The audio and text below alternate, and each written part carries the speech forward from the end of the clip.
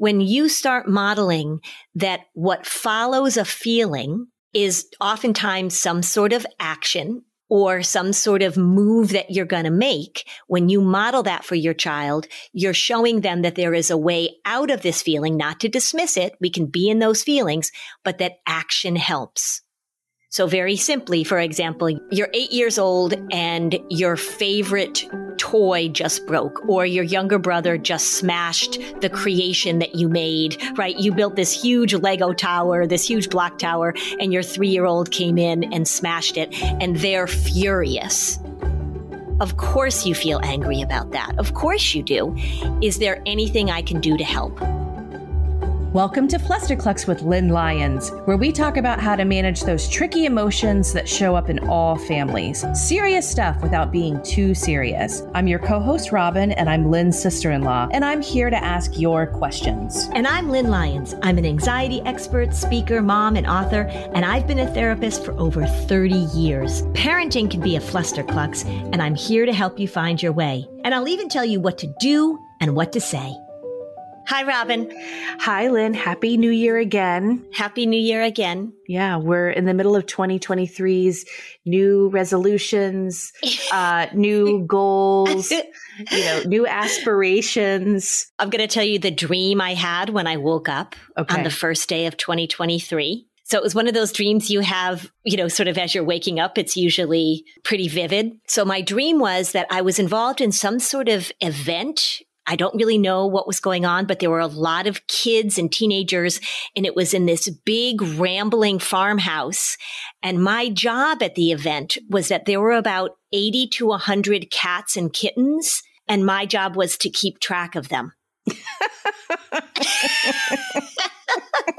So there we go. That's how I'm heading into 2023. Yeah. Mm-hmm. Oh. So I don't really do dream analysis, but damn, that one is just right there, right? Yeah. Yeah. Mm-hmm. Oh, that's funny. Well, before we start talking about today's episode, I wanted to share something that I saw during the holiday. My son and I went on a cruise together because I am a travel writer and travel advisor. Right. And we saw something that it really intrigued me. I mean, I felt very badly, but there was a really fun water slide on the ship we were on where you could go in a double inner tube down. It wasn't that fast or scary. And it was funny because as we were in the line and we were getting to the top, so here he was and he was like, "Are you having any nervous feelings about this ride?" And I was like, "Not really, but it's normal that we both feel this way because we've never done it before, but I have a feeling it'll be really fun." And he's like, "Yeah, me too." So we get on the ride and it was totally fine. It was great. We had a fun time.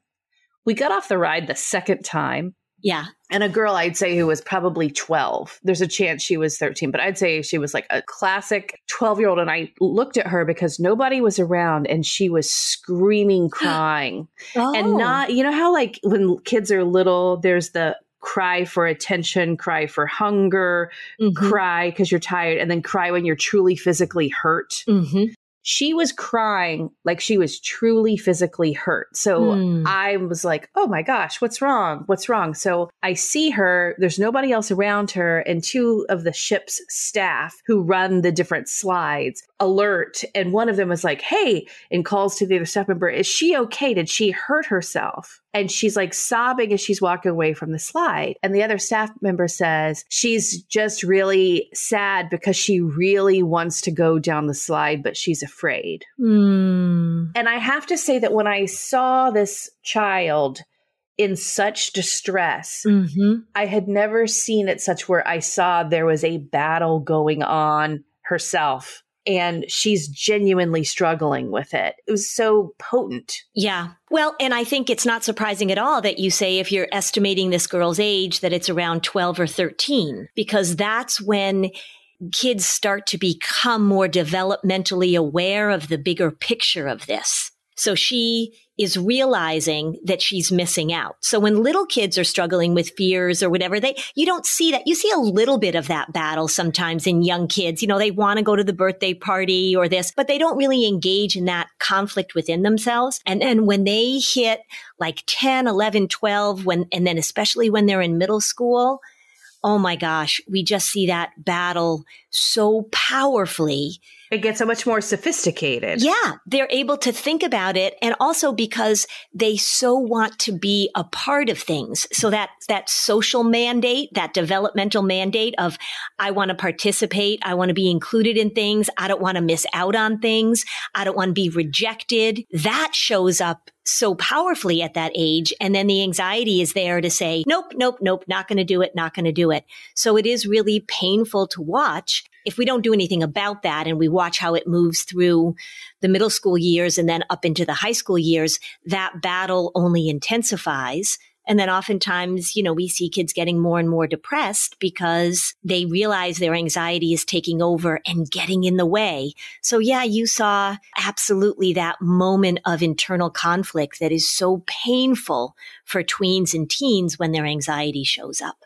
Yeah. Well, I didn't see the parents, and me, of course, I would have been like, hi, I have this podcast. I think that you should hear my sister-in-law. It might be helpful. So I never got to do that. But in light of what we're going to talk about today, we're going to talk today about, we've talked in the past about parenting phases we just hate that we wish people stopped using. It's time to talk about the parenting phrases that should always be ready in your back pocket. Right. Have them right there. And how that could have played out if the parent was talking to this girl just about going down the water slide. And what are the phrases that eventually start building the mantras and the internal dialogues in your kids too, right? Yeah. We want to have these things just like we have these stock phrases that we use. I mean, for those of you who are listening, if you think about the stock phrases, which would be everybody. Oh, yeah. Right. For those of you who are listening right now, as opposed to not listening. Yeah. Okay. Yeah. Good point. So all of you, hello, you probably have stock phrases that you remember that your parents used. Like I could think of a few stock phrases that my parents used. You could probably think of a few. Yes. We have them. We pull them out. Some of them for parents, you're going to remember were not so helpful. And some of them were said out of frustration or anger. And then there were other phrases that parents used that were just exactly what you needed at the time. It's good to make sure that you have those phrases, like you said, Robin, in your back pocket because the content doesn't matter. When your child is struggling and trying to work through uncertainty or going through a big change or managing stress, we want to have those phrases we use that propel them forward, that also let them know that you understand, you're there, you're supporting, but how are we going to move forward? That's what we want to pay attention to. Because remember, anxiety says, no, thank you, I'm out. Okay, so we're going to talk about the 5 foundational phrases that you use and you'll show us how to use. So tell us the first one. Okay, the first one, nobody's going to be surprised about because I say this all the time. I couldn't do my job without the 2 words, of course. So this is the validating phrase. Of course you feel that way. I get it. Of course you're nervous. Of course you're angry. Of course you're disappointed. Of course you're sad. We want to say to kids, it's okay that you feel the way you feel because human beings are very emotional beings. So the first one is, of course, I get it. You feel that way. So you're normalizing, you're helping them remove shame from the emotion. You're allowing the emotion to be there. Right. And one of the things we know with anxiety is that kids and grown-ups too start to get very worried about the fact that they're feeling this way. And so what happens over time is people say, oh, I get so anxious in this situation. Oh my gosh, what if I feel anxious? Oh my gosh, I'm so worried that I'm going to feel anxious. So we really want to normalize it and make a lot of room that of course you feel that way. Of course you feel disappointed. Of course you feel this. I talked about that therapist that was diagnosing kids with disappointment syndrome, right? Which is not a thing. Of course, of course, of course. It makes room for the feelings. And then you get to talk about what are we going to do next, right? Of course you feel that way. Validate, validate, validate. Okay. And then after validation. After validation, you want to say, remember, I love those how questions. How can I help? Or another variation of that, is there anything that I can do to help you manage these feelings right now? Or just, is there anything I can do? How can I help? Is there anything I can do? When you start modeling that what follows a feeling is oftentimes some sort of action or some sort of move that you're going to make. When you model that for your child, you're showing them that there is a way out of this feeling, not to dismiss it. We can be in those feelings, but that action helps. So very simply, for example, you're 8 years old and your favorite toy just broke, or your younger brother just smashed the creation that you made, right? You built this huge Lego tower, this huge block tower, and your 3-year-old came in and smashed it, and they're furious. Of course you feel angry about that. Of course you do. Is there anything I can do to help? How can I help? And they may say, there's nothing you can do. I'm just mad. And you say, oh, I get it. I get it. You should be mad right now. That is a totally appropriate way to feel right now. Yep. Of course, we've talked about this before. You then don't give permission for your angry 8-year-old to do whatever they want to do to the toddler. You're teaching them how to manage those feelings. Of course you feel that way. How can I help? Do we want to rebuild the tower? Do you need to take a break? Do you need some time alone? Do you want me to take him into another room? How can I help? And you're getting them to start thinking about problem solving. Right. So that I know I'm trying to think about how to solve these feelings of anger. I'm trying to figure out how to solve a response to these feelings of sadness. So always having that what can I do, is allowing them to feel validated, but know that there's not a permanence to this. Correct. There is an action they can take to move to something else. Right. Let's take a break and we'll get back to number 3. Getting the help you need doesn't have to be a challenge. Talkspace is so convenient and accessible. You can get mental health care with or without insurance to fit your needs. Because when you work on yourself, you're going to see and feel positive changes in all areas of your life. Take it from me.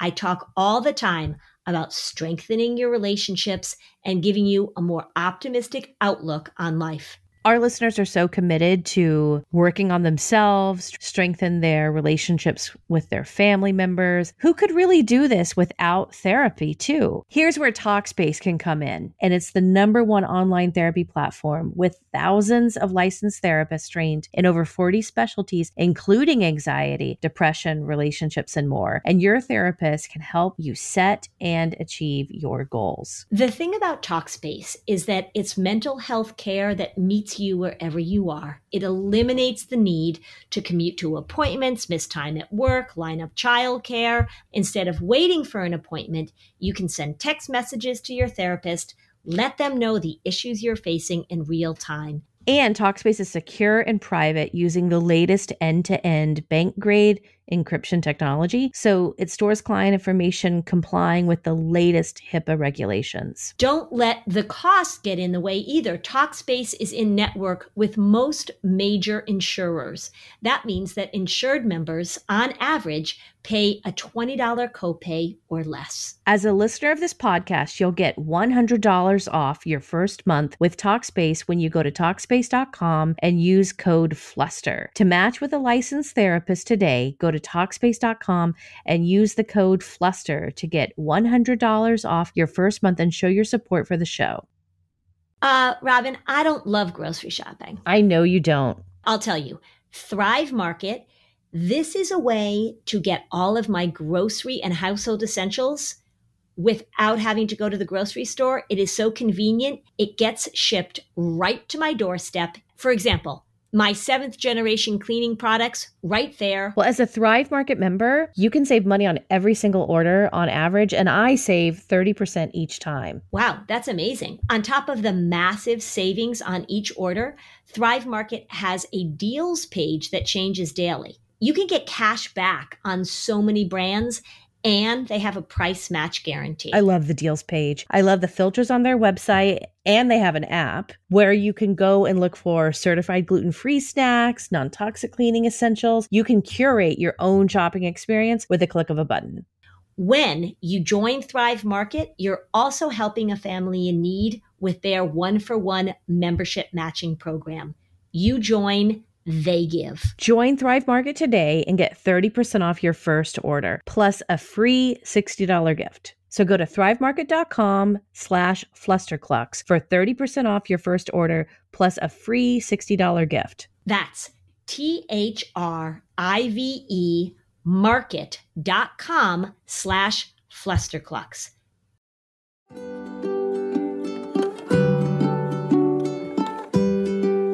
Okay, so now back to the show. All right, so critical, so important. This is a phrase that you should really pay attention to for your younger kids, for sure, but absolutely pay attention to with your tweens and your adolescents. Giving them the language to recognize, to understand that the way they feel right now is temporary. So the next phrase that you want to have in your back pocket is, I get it. This is temporary. You will not always feel this way. And very closely connected to that is, this is a part of you learning and growing. This is not who you are, and you will not always feel this way. So anything that you can offer, whatever phrase you use, but it has to convey this is temporary. You won't always feel this way. Given what I have learned from you, that the belief that things will change is like a primary foundation for an approach to managing depression. Do you feel like this is what you say, especially when we're dealing with sadness? Yeah. Or anger, right? Sadness or anger. It doesn't matter, right? If you feel nervous, talking to somebody that's starting something new, right? So you're starting high school, you're starting middle school, you're joining a new team, you're starting a job, you're stepping in, that you feel nervous about it, you feel anxious about it, you feel sad about it, you feel whatever, that experience counts, and doing things and moving forward is a way to deal with your emotions. It doesn't mean getting rid of them, dismissing them, denying them, suppressing them, but action counts. And the phrase that you were just referring to is the phrase positive expectancy, is the belief that things can change. So this is temporary. It could be temporary for a long time. I've talked about my son having a broken heart, right? His broken heart didn't get better over a week. It hasn't gotten better yet, actually, but it's not a permanent condition. And that's really, really important for our kids to hear right now, especially our adolescents. Yeah, I see what you're saying. It applies to sadness. It could apply to anger, disappointment, shame, embarrassment. Yep. It could apply to anything. Yep. Our feelings aren't permanent. Our feelings aren't permanent. Right. And we have to really be careful with the way we're talking about that with our kids, because they are hearing it and they are believing it, and it's not helpful. Okay, Lynn, so let's recap. We've talked about validation. Of course, this is temporary, right? We've talked about this is temporary. Of course, you feel that way. We've talked about taking action. How can I help? So that you're moving kids forward. You're talking to them about solutions that are helpful because they are active. Okay, let's go through the last two, and then we'll apply these in very real life scenarios. Okay, so the next one is how you can have a phrase to manage your big emotions when you're dealing with your kids. So it is perfectly, well, it's not even perfectly fine. It's actually really helpful for you to have in your back pocket to say, I'm feeling blank right now, and so I just need a moment, or I just need to take some time. And then when you use that and you're imagining us use that, are you imagining us saying that and like leaving the room? Are you imagining us saying that and just sitting there quietly? Either one. If you have little kids and you say, I'm feeling really angry right now and I need to take a minute, and then you leave the room, that can be a little distressing for them because you're leaving, right? So with older kids, you can say, I'm feeling really frustrated right now. I'm just going to go upstairs and take a minute, and I'll be back. With little kids, you might say, I'm feeling frustrated right now, so let me just take a moment to think about what I'm going to say. And so maybe you're just sitting there, and maybe you take a few deep breaths, you go get a drink of water, you show them, because you're modeling this for them too. You're showing them, I'm having big emotions right now, so I'm just going to take a moment to move out of that place of reactivity is what you're trying to do and trying to show. We did an episode a while ago about yelling at your kids. And people have a hard time believing when I tell them that I don't yell at my kids. you don't yell at your kids. And people think like, well, how do you do that? Because I take a break sometimes. Doesn't mean that I don't want to yell at them. Doesn't mean that I don't have thoughts and fantasies about what I would say to somebody if I were really angry at them. But showing them I'm feeling this way right now. So you're naming the feeling and I'm going to just take a break.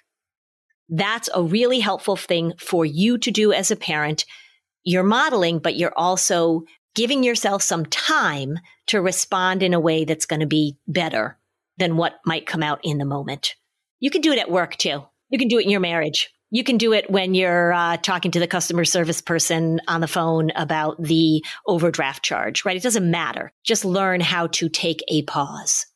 I want to go back to the anger thing. When our kids are really little, as you say this, what you're ultimately saying is, I'm ultimately modeling how I wish my 7-year-old or 8-year-old responds when the 3-year-old brother attacks his Lego set, right? And so I know it might sound far-fetched, but in reality, if they could sit there with their anger and say, I'm so angry right now, and you say, of course you're angry. And then if you'll say, I just need a second. Because you say, how can I help? And they'll say, I just need a second to feel this way. When they were really little, I remember if I was very angry and I could tell I needed to take that break, I still use the power of physical touch and connection. Sit on my lap and I'm going to give you a squeeze, but I'm pretty angry right now. And I need a second to think about my words so that I didn't scare my child. Right. And that I know how to still be connected to you through my anger.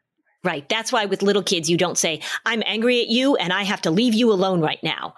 Right. But with older kids, you can say, I'm really frustrated right now. I'm just going to go into the kitchen for a minute. Or I even said when my kids were older, I would say, I am really frustrated right now. And I need some time to think about how I'm going to handle this. So give me some time. And sometimes I would even say, I'm going to think about how I want to manage this. And I'm going to go for a walk or I'm going to go, do blankety blank. And then we can talk about it. It really is okay for you to give yourself a period of time to get out of that heightened reactive state. That's why this is so helpful. That heightened reactive state is not helpful because you're not thinking rationally. You're coming from a place of emotion. We get it. I'm a parent. I get it. I'm a human being. But how do you step back and show your kids that it's okay to just take a moment? If I had listened to this episode as a mom, there's this one moment. I'm actually just like a few yardsticks away from where it happened. But there was a moment where my daughter pushed and pushed and pushed me to a limit that she actually hasn't pushed me to since. And I remember feeling more rage in that moment than she'd ever conjured before. I didn't have these exact words.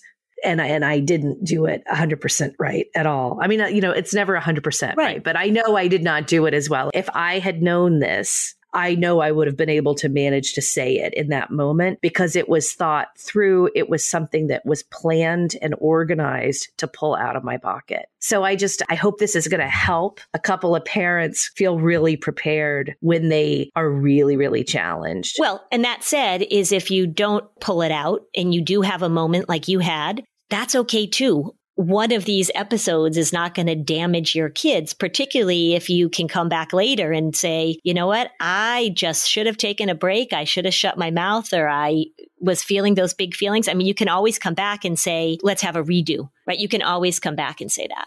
After we did an episode at some point since we started this podcast, I thought of this moment. So I went up to my daughter and I was like, I don't know if you remember, but like 5 or 6 years ago, this happened.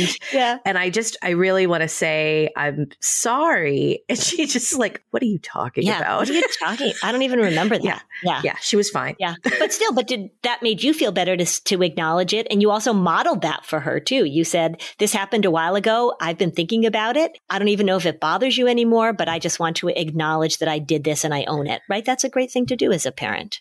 And that's, again, we're trying to model. See, the thing is, we don't want to, I'm giving you these phrases not so that you can make sure that you walk around on eggshells and your kid doesn't get upset, or that you're helping them manage every single feeling they have so that you're a perfect parent, that can really go overboard.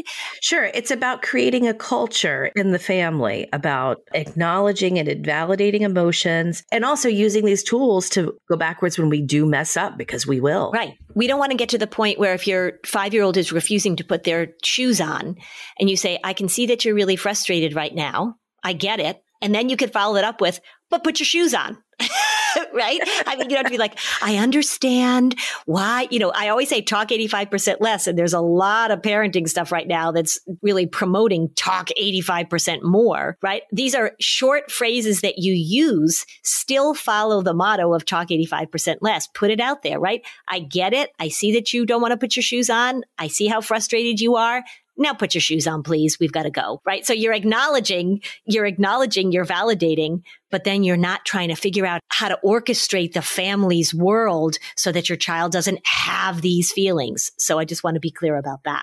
All right. I got a few more. You want to hear a few more? Yeah. Okay. So one thing too is I want parents to notice when their kids do things well and when they're developing skills. So you can have in your back pocket a phrase that says something like, I'm impressed how you did that.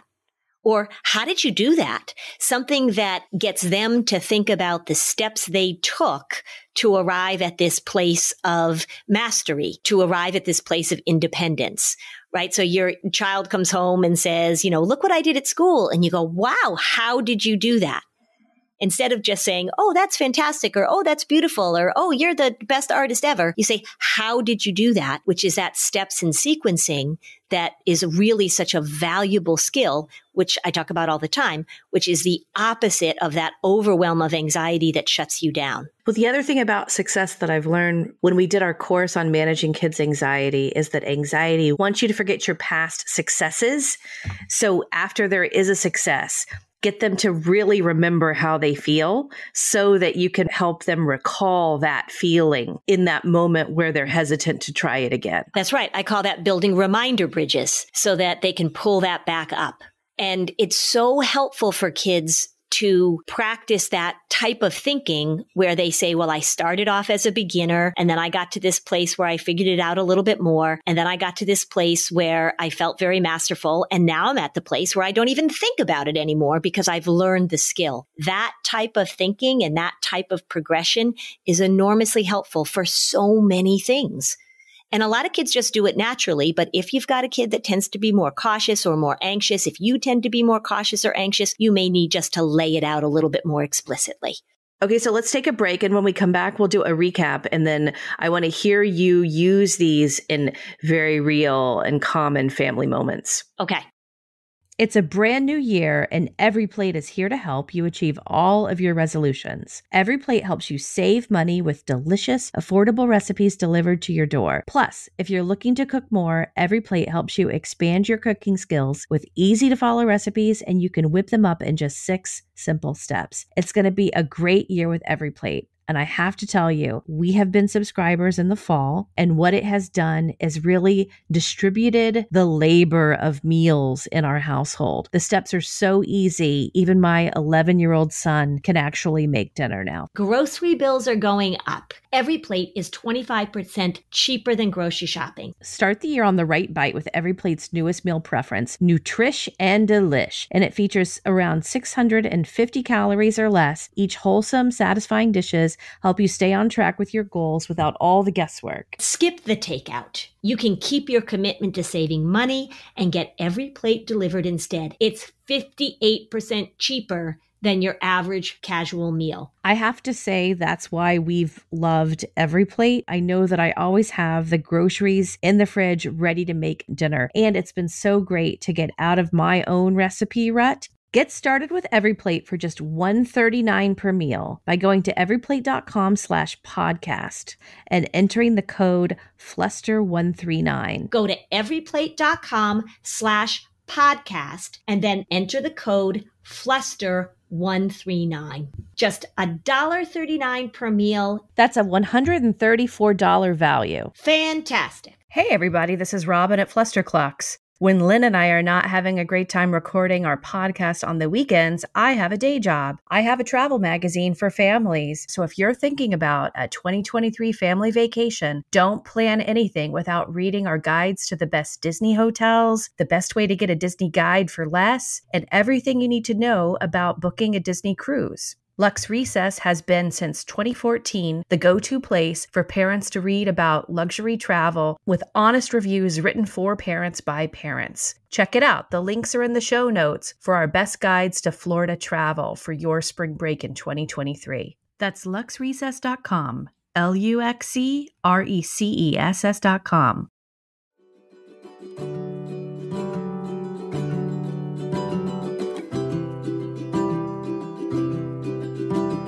Okay, Lynn, what were you saying? Here are the 5 phrases in no particular order, because I honestly can't remember what order we did them in. All right. So number 1, of course you feel that way. Then you follow up with that. Is there anything I can do, or how can I help? Right. So number 2, how can I help? Number 3 is a direction for you parents that you're modeling. I'm feeling blank, so I need to take some time right now. Number 4 is that we want kids to recognize that their feelings are temporary. So you're not always going to feel this way. This is temporary, really important. And then the last one is, how did you do that? Or, I'm so impressed that you got that done. Tell me how you did that. That's the steps in sequencing phrase that we want to use. So those are the 5. I love the how did you do that, because especially when our children are young and they do all these things and it's like, oh, that's so good. Oh, that's so good. Good job. Oh, which is not a good thing to say. Here's a great replacement. Yeah. How did you do that? Look at what you just did. How did you do that? Right? So they climbed up the slide and went down the slide by themselves, or they made macaroni and cheese, or they tied their shoes, or they completed their project for school, or, et cetera, et cetera, et cetera. And let's just pause and think of what a better badass reply that is than good job. That's right. Good job. Yeah. Good job. What's taught by that? Like not great lessons, actually. Yeah. And when we say to them, how did you do that? You're actually giving them an opportunity to think about what they did to make that happen. Right. They're learning the sequences of mastery. That's right. And that it took practice. And you can even say, you're having a conversation and you can say, oh my gosh, I remember when you didn't know how to do that at all. One of the questions that I ask teachers, or I tell teachers to ask their students at points through the year, is think of something that at the beginning of the school year, you did not know how to do that now is pretty comfortable for you or pretty natural for you to do, something that you've mastered. Let's think about how you did that. I want them to understand there's a beginning and a middle and an end, because anxious kids, worried kids have difficulty stepping into things that feel uncertain. If you've got a kid who's perfectionistic, they have this idea that they can't start until they already know how to do it, which isn't realistic. But that's what shuts them down. That's that all or nothing thinking. So we're breaking down that global all or nothing thinking. How did you do that? Right. It also just lets you engage in your kid. Sometimes we say good job that, they come home and they pull out their piece of art or they pull out something and you look at it and you go, good job. Right. But this allows you to have a little bit. And again, you don't have to do it with every single thing they do. Right. If they, brush their teeth, or if they tie their shoes, or if they show you a piece of math homework, you don't have to sit down and treat it like it's a summit at Camp David. But you can just offhandedly say, how did you do that? When it seems as if to you and to them, it's something that's worthy of noting because it's some sort of success. That's a great time to pull that out. So in the life of a family with kids of all ages, let's break down a few different scenarios for the different age groups. So you've got a 6-year-old who just wiped out on their scooter in the driveway. Yep. So you say to them, oh my gosh, are you, first of all, you might say, oh, did that hurt? Are you okay? You want to watch your reaction, because kids absolutely mirror their reaction to injury and pain based on a parent's reaction. The research is really clear about that in pretty dramatic ways. So they wiped out on their scooter and you go, of course you give them some love. Oh my gosh. Oh, let me look. Oh, how is it? And then you can ask that question. Is there anything you need me to do right now? or how can I help? Right? So you offer that empathy. How can I help? Also, this is a time if they fall off their scooter and they've banged up their knee or something, and it's a scrape and they're feeling a little defeated. They may say, I'm never riding this scooter again. Right now, that's you want to launch into like, well, of course you're going to ride this scooter again, blah, blah, blah. You can say, oh, I get how you feel. I bet you're not going to feel this way in a few minutes. Or I wonder how long you're going to feel this way. Or, oh, I can relate to that. Right? Feelings are temporary. So it's a way to acknowledge what's going on for them. And when they say that big, permanent, overwhelming thing, I'm never doing this again, you go, oh, I get you feel that way right now. There's that global language. You know, this brings up actually also the common reaction when your kids did have an accident, right? There's like a bleeding scrape on their knee and those hurt so much. There are a lot of parents, and for some reason, this is nails on a chalkboard to me. When parents say, you're fine, you're fine, you're fine. It's like gaslighting 101. That doesn't hurt. Yeah, right. It's like, no, it does hurt a lot. So validating it, but not coddling it to a degree. So like, what's that balance? Yeah, that balance is saying, oh, I totally, that looks like it hurts. And that looks like it hurts. That looks like it hurts. Yep. And then be able to say, how can I help? Or is there anything you need me to do right now? Right. And they may say, I need you to kiss it if they're little. Right. I used to call that mommy magic. Or maybe they say, I think I need a Band-Aid, whatever. So get them into the mindset that what do we do next? When you hurt yourself, what do you do next? Yeah. So let's move up the age ladder a little bit and let's talk about a tween and somebody did something mean to them at school. Yeah. So they got rejected or humiliated or embarrassed or picked on, right. Something. So same things like you want to validate. Oh, of course you feel that way. Right. I totally get it. I've said before, don't then launch into a story right away of what happened to you when you were a tween, because in that moment, they don't want to hear about how, somebody made fun of your bangs not being high enough with hairspray. Not that happened to you. You mean my bangs not being high enough with hairspray? Well, that was just so specific. I know it was. Did that happen to you?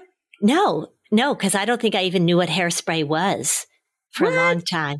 You were an early 80s child. I was like a mid to late 80s child. You definitely had to hairspray some of those bangs, right? Yeah, no, I didn't hairspray my bangs. I don't even know if I had bangs. I think the reason I use that very specific example was because my husband has been watching MTV classic videos recently, and there's been a lot of hairspray. And we also watched the Stevie Nicks documentary of Fleetwood Mac, and there was a lot of bangs and a lot of hairspray also. Oh, I have to watch that. Yeah. My husband and daughter found my high school passport. And so they were looking at that photo and, because of my age, everyone got a Desperately Seeking Susan Madonna bob, around 1983. Yeah. Like, did you cut your hair short and try and do a Madonna bob too? No, I did have a sort of a Lady Diana, Princess Diana short haircut for a while. Ouch. Yeah. The whole Peggy Hamill, Diana shortcut. Yeah. I had the bob. I'm a little younger. We had the bob thing. Yeah. But my daughter's like, it's a lot of volume, Mom. Yeah. I never had volume, but I bet if you looked at pictures, I think I have a very similar, like I have bangs and straight hair, pretty much like from the age of 2 to the age of the current 57. There were a few short-lived deviations from that, but yeah, it's been pretty solid. Yeah. Okay. We digress. Yeah. You did have a bob when I met you, actually. Your hair was quite short. Yeah, your hair was very short when I met you. Oh, all right. Well, so that was one of those short deviations. Yes. Yeah. Okay. So the tweener has been, gotten rejected, hurt feelings. Somebody posted something on Snapchat or whatever, right? Okay. We'll bring it up into the current century. So you want to say, of course they feel that way. Of course you feel that way. And then you want to say, this is really hard. I get it. You're not always going to feel this way. This is where we bring in the temporary. This is a normal part of learning and growing. And boy, relationships are really tricky in middle school, right? So you give some validation, but it's not who they are, and they're not going to feel this way forever. That's an important message to give. And then you can say, is there anything I can do to help? Right? You can ask that. Is there anything I can do to help? Yep. So validate. Of course you feel this way. Is there anything I can do to help? And this is not a permanent thing for you. And it's a normal part of being in 7th grade or in 8th grade. So in high school, it could be related to matters of the heart. Yep. It often is. I mean, in high school, it's disappointment. So you want so strongly, you want so clearly to have a sense of connection. You know, we talked about the positive childhood experiences that are so important. And one of the things that we know is a sense of connection and belonging in high school is really, really important. And so if your child is getting rejected, if your teenager is feeling as if they're being kicked out of a group, if they feel as if a friendship is falling apart, that's a normal part of being an adolescent, but it's an incredibly painful part of being an adolescent. So you want to say, I get how this feels. Of course you feel this way. This is not how it's going to be forever. And again, is there anything I can do to help? And the key in all of this, as we're talking about this, particularly as your kids get older, is that it is really, really hard to watch your kids struggle with these big emotions and friendships falling apart and getting cut from the team and not getting a part in the school play and et cetera, et cetera, et cetera. You have to normalize that as a part of growing and learning. And you have to make sure that you don't panic so much that you step in and start trying to fix it or getting in there to fight their fight for them, right? That's what oftentimes we do as parents, is that it's hard for us to sit with them in their distress. So then we take action. We don't say to them, how can I help? We say, well, I'm going to go right in there and talk to that coach, or I'm going to call that mother, or I'm going to do this or that. You gotta let them be okay in their feelings, surrounded by love and support, because this is how they learn that there's a way through them. What do you do if your kid, you know that this, like a rejection or some sort of school thing has happened within their social circle, and you know they're in pain, but they don't, there's a certain age where their feelings may not be so forthcoming. It's a long ways away from when they are bleeding from a scraped knee and they're begging you for console, right? So how do you handle that?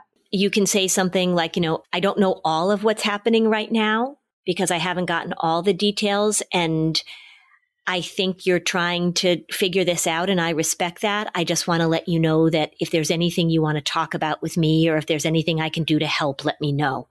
So you make yourself available. One of the things that is really important to remember when you're dealing with your adolescent is that they are trying to figure things out separate from you. They're trying to develop their autonomy. They're trying to have relationships that don't involve you. All of that is normal.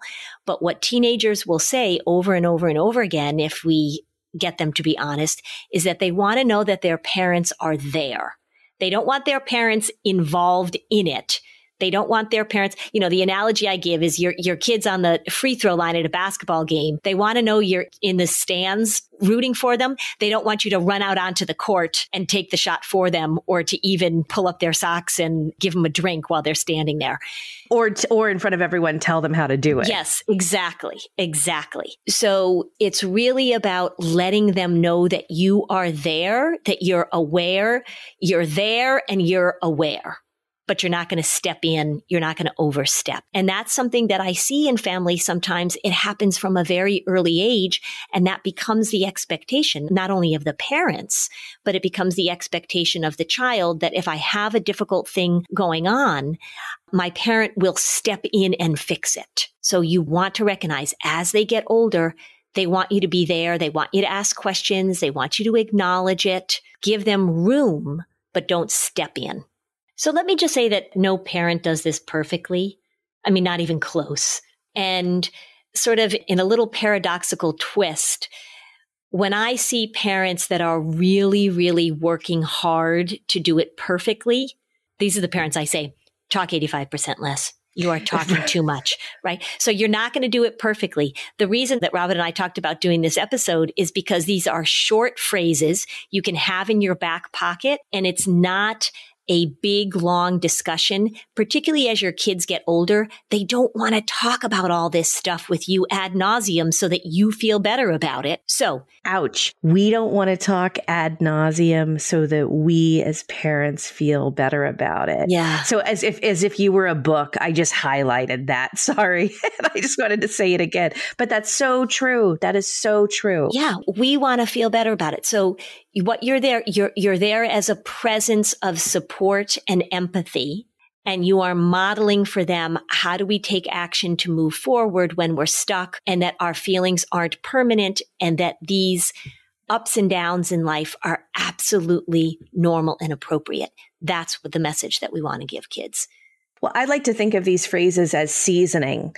They're salt and pepper to use in a big meal. We're not going to salt and pepper everything. We're not going to remember them in every circumstance, but we season them because all of these phrases are ultimately supporting the tools and the foundations to help our children learn emotional management. Correct. It's emotional management and it's relational management.